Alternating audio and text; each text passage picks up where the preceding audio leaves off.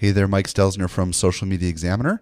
Just want to go over with you a little bit about Gmail's tabs and how you can program some of your more valuable content, for example, your favorite newsletters, to not necessarily get lost in the promotions tab.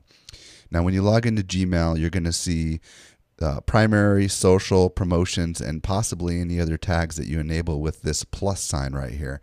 A couple things you can do is you can go ahead and unclick promotions if you want to. The other thing that should be default turned on is include starred messages in my primary mailbox. Now, when you go under the promotions tab, you may see something. For example, let's say you subscribe to the Social Media Examiner newsletter. So there's a couple things that you can do. You can open up this newsletter and you can star it, and you can do that by just clicking on the little star right here. And there's a couple ways that you can manage this.